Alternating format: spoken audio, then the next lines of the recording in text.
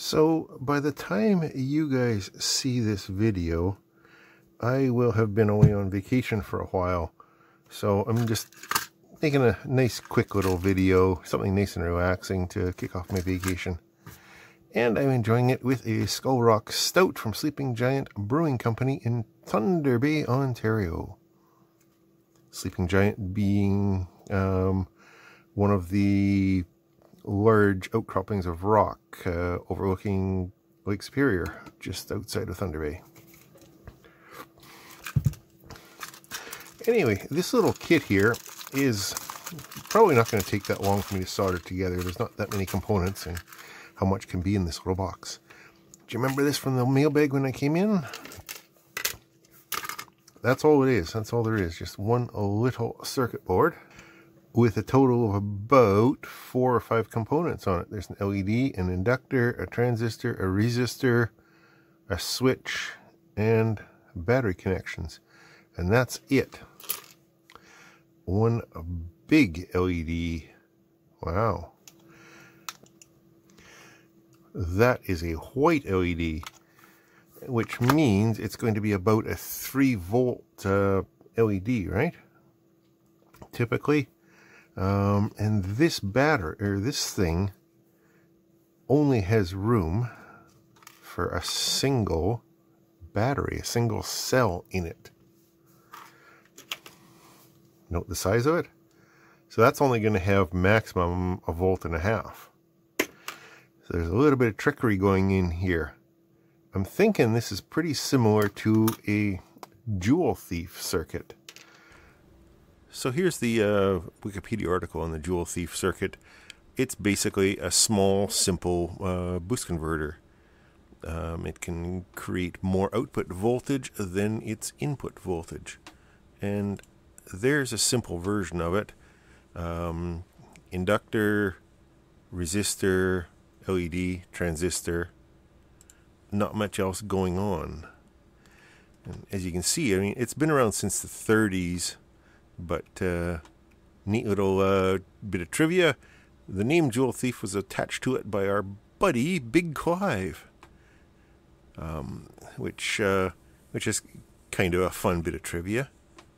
Anyway, so here's the more common version of the circuit. It uses a transformer. The one that I've got here uses just a straight inductor rather than a transformer. So it's not quite like that, but in operation it's going to be very similar. And so it's basically you're setting up an inductive coupling here as one side charges and discharges. The transistor turns on and off, dumping the magnetic flux out of this into current, which goes through there and lights it up. And it's going to oscillate sort of like this in a very spiky kind of a way.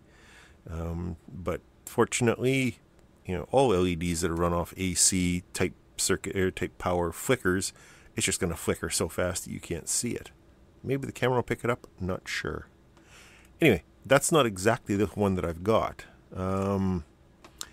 This one is more similar, although the one that I've got, still, the inductor isn't center tapped like this one, so we'll have to just, maybe I'll draw it out. I mean, it's only 4 components. How hard can it be?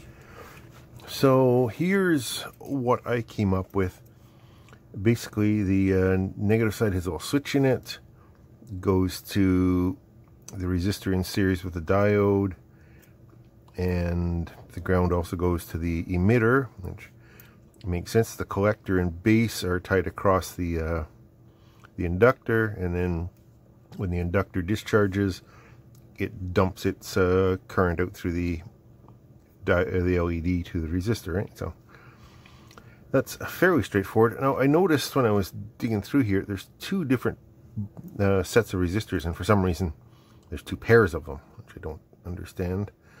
But one of them, I measured it at 46 ohms, which means it's probably a 47 ohm standard, and the other one's 22 ohms. And I'm not sure why that happens, because on the board, there's only one spot for a resistor. There's this little practice area out here. I suppose you could dick around with them. But that's just perf board. That doesn't actually do anything. Well, we'll have to throw it together and see what happens. So I think today I'm going to use this little holder. It's not the best for through-hole components, but there's not that many of them on this board. So I think I can get away with it. So where do we start? I guess we'll start with the LED. Big honker that it is. So that flat side is up there, which goes to the negative side. Wonder why they gave me such a huge LED. I guess because this thing is technically supposed to be a flashlight kit. And for that, I suppose I should make sure that there's room for it to fit in here. So that has to sit like that, and I'll bend that over to the end of the board.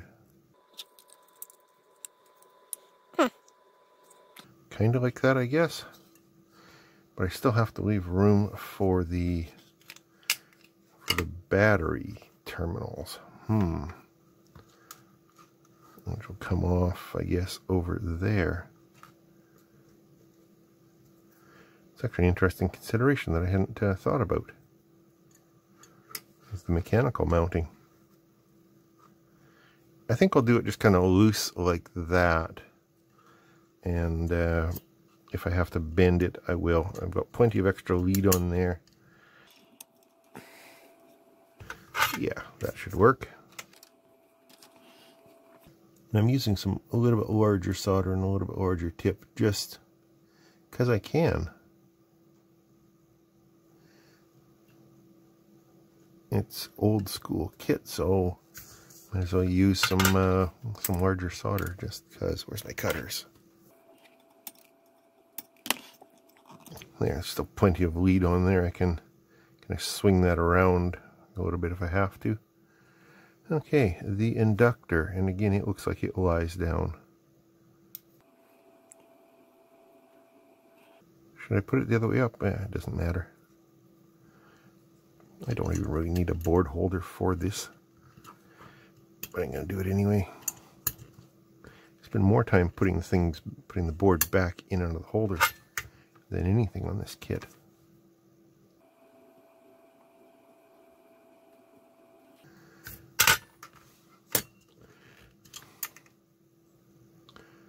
Yeah, that's way too high up there.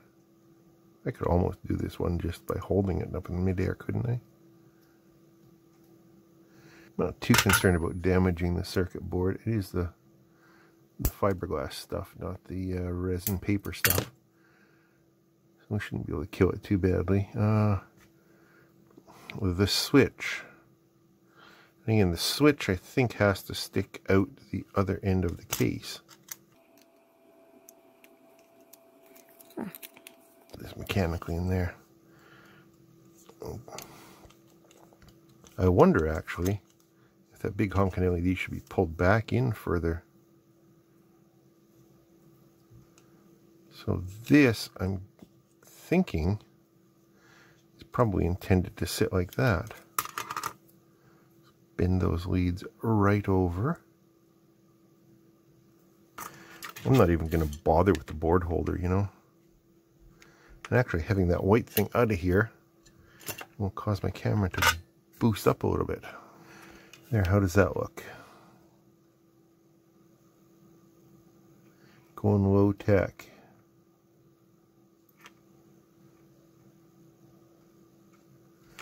Did I bridge that? Nope, looks good. And this one over here doesn't really matter because it's just mechanical anyway. Okay, what's left? Resistor and transistor.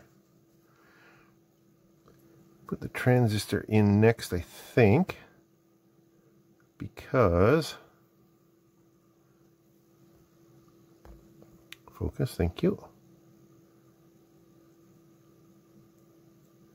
Because I kind of want to experiment with the resistor a little bit. I'm not sure if there's a reason I'm going to push that all the way down. Not sure if there's a reason that the kit gave me two different values of resistor. But since it did, maybe I can experiment a little bit. If I was using finer solder, this would be easier. But, oh, I'm not too concerned about it. This isn't especially difficult. Okay, that's pretty good. And then the resistors. Which one should I try first? Which one is which even? That's the 21 ohm.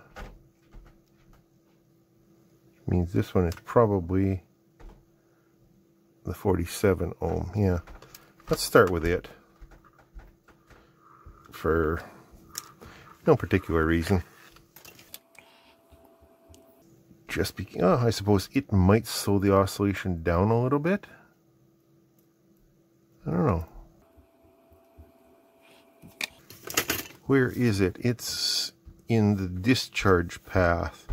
So the LED won't glow quite as brightly. And yeah, that will slow the discharge a little bit. Oh, okay. Maybe it matters, maybe it doesn't. I keep putting that the wrong way.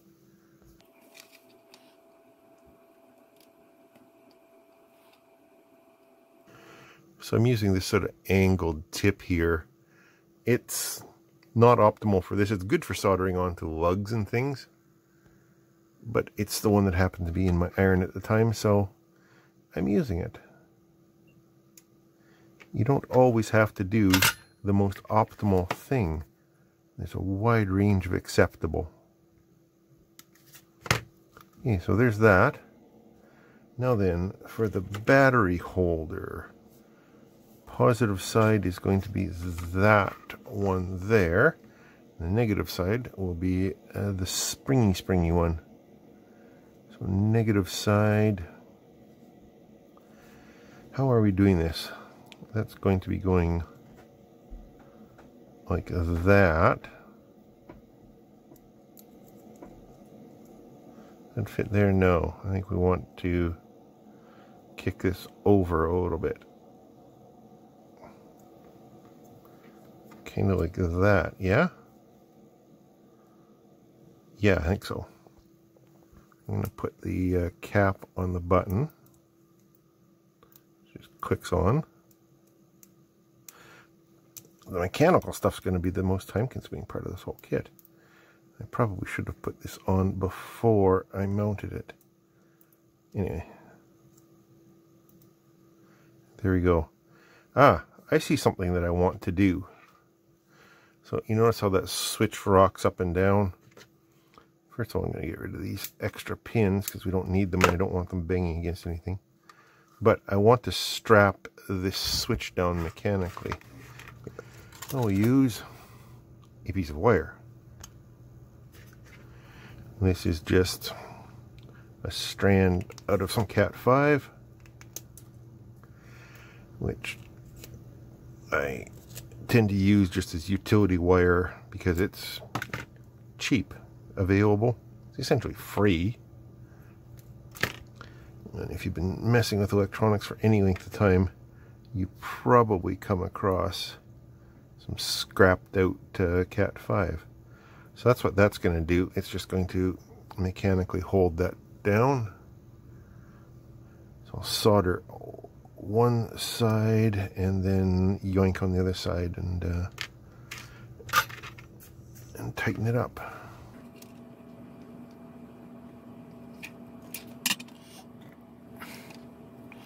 Pliers. That ought to hold it. By giving you this close a zoom in, I'm risking somebody in the comments telling me that I'm not cleaning my iron tip right. Don't care. I'm cleaning it before and after each join. It's doing the job. I'm pretty sure I've said it before. I'm not working for NASA. This only has to be good enough. Now then, so that fits that way. I probably want to pull that LED back a whole bunch to like that. That's a bit sloppy. Should I leave it like that? Yes, I am. Am I triggering anybody's OCD? Oh well. So now then, the negative end is down here, and I bent this the wrong way.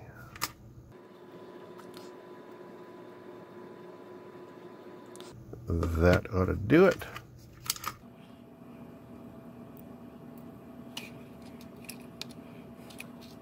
I think I might need the helping hands for this. See if this will work. Painlessly. That looks right. Now the positive side, which is a little bit of a flatter spring, let's give him a bend as well. That looks reasonable. Okay, hopefully that's close enough. Ooh, that's tough metal. Of course, it's springy.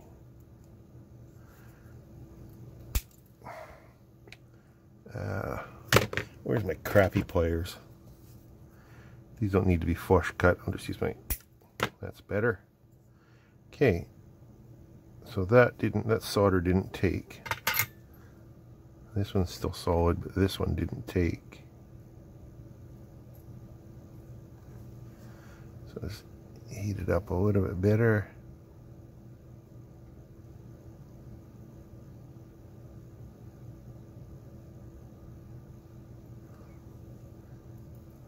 There, it took that time. Okay, so we drop this back into the box. It's actually very tight in there. Any bets if it works? Bend that up a little bit. Doesn't quite fit.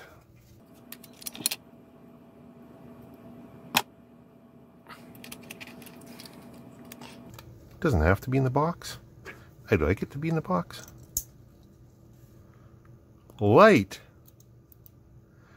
3-volt LED, 1.5 volt battery. And pretty damn bright too. Wow. So that's exactly how it's supposed to work. And this kit touts itself as being a flashlight.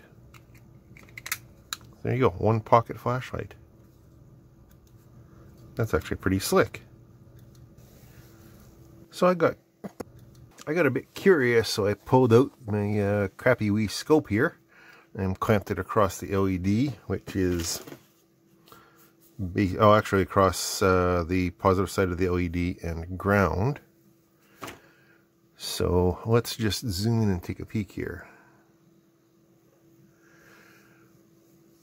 So it claims to be going at about 1 and a bit kilohertz, 1.1, 1.2 kilohertz, 40% duty cycle, and you can see that kind of spiky waveform similar to what it looked like in the in the Wikipedia article, and it seems to be 2.3 volts peak to peak approximately.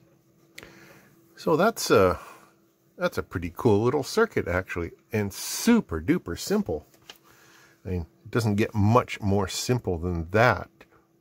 Basically 3 components, well, 4 if you count the LED, but I mean that could be any load really, as long as it's pretty low current.